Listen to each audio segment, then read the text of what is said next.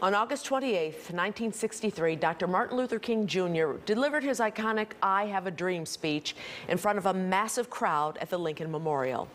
Well, this Saturday is the anniversary of that March on Washington. And now King's family and groups across the country are planning to march on for voting rights. WGN's Gaynor Hall has more in tonight's cover story.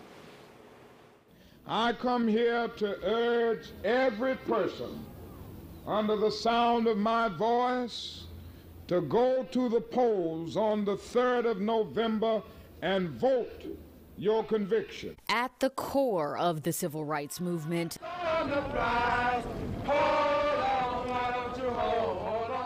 the struggle for equality and the power of the vote. He used to say that a voteless people is a powerless people.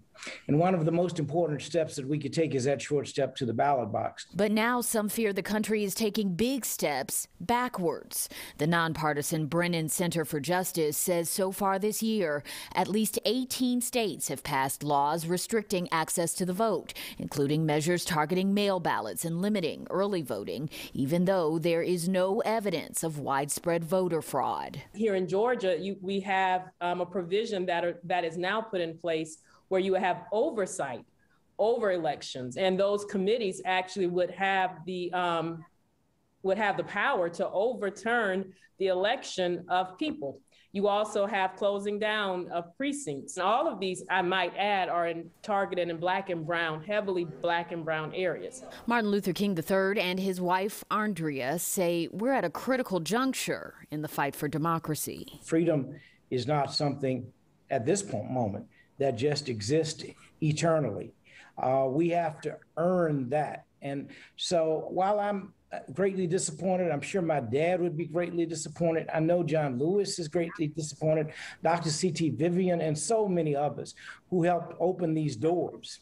My view is, again, no matter what, we have to remain vigilant. And on Saturday, the anniversary of the March on Washington, they're leading March On for voting rights in D.C., with events also planned in cities across the country, in person and virtually. It's very emotional for me. I'm a civil rights baby. Jackie Algie is a director with SEIU Healthcare and the founder of Women's March Chicago. I remember walking with my grandmother, holding her hand to walk to Green Grove Baptist Church on Marquette Road, to vote for the very first time. And those are some indelible memories for me that I will cherish the rest of my life, but it keeps me on this fight, on this journey, to make sure that we protect voting rights for all. She's heading to the D.C. March and helped to organize Chicago's event, which will be virtual.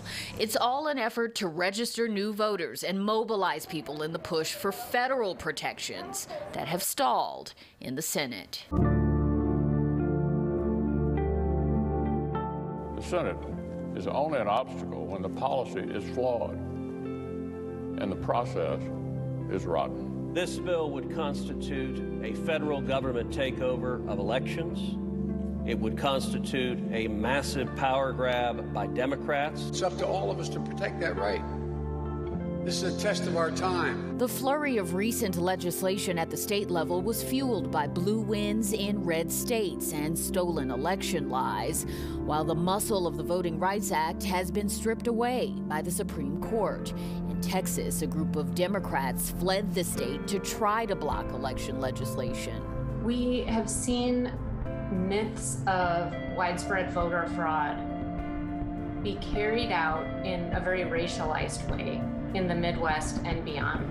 And locations and communities that have been the target of this sort of extreme suspicion are often the centers of civic life for people of color. Ami Gandhi is a senior counsel with the Chicago Lawyers Committee for Civil Rights. Illinois is among states that just expanded voting access, but she says there's a lot of work ahead. The threats to our democracy are grave. Unfortunately, the more that voters have gotten motivated to go out there, to have their voices heard at the polls, the more that we've seen this clampdown from lawmakers who are threatened by that. It is disheartening, but you know, times change, people don't, and so you always have those who want to stay in power. Jeffrey Howard is heading from Chicago to the D.C. march with a bus full of SEIU Local 73 union members. People died, gave their lives to make sure we had the right to vote, and so I think it tells folks not to be afraid, that we're standing up, we're standing strong, and we're going to continue to move forward.